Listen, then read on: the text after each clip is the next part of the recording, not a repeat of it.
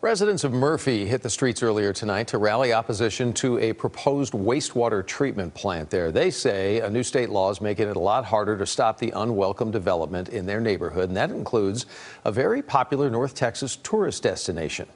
Once again tonight, here's our J.D. Miles. Here in Murphy, you'll find these in a lot of neighborhoods. Homeowners don't want a proposed sewage treatment center backed up to their houses, but they say they're running into roadblocks trying to stop it because the plant would be built right on the other side of the city's border. Carolyn Mobius works late into the evening spreading her message on the streets around her home because she believes the fate of her neighborhood depends on it.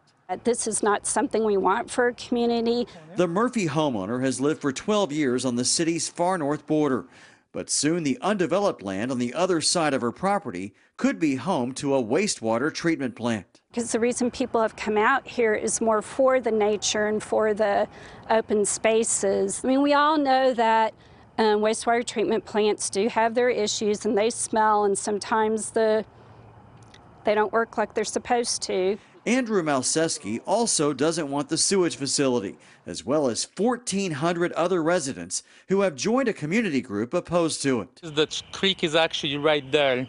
They are concerned that it will pollute and ruin the appeal of Maxwell Creek, which runs past schools, trails, and athletic fields. The city of Murphy is built around the creek. We're certainly fearful of, property values will definitely go down. The proposed site is an unincorporated part of Collin County, just on the edge of South Fork Ranch. In the past, cities like Murphy and nearby Parker could have used what's known as extraterritorial jurisdiction to exercise control over what's built outside their limits in areas that could be annexed. But the state legislature recently passed a law to protect property owners from land-grabbing cities. Now, those property owners have a lot more power to do what they want with their land. Well, now, unfortunately, it's gone way over to the other side.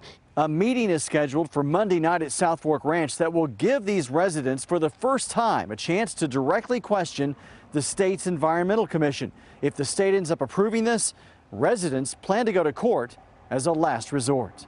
In Murphy tonight, J.D. Miles, CBS 11 News.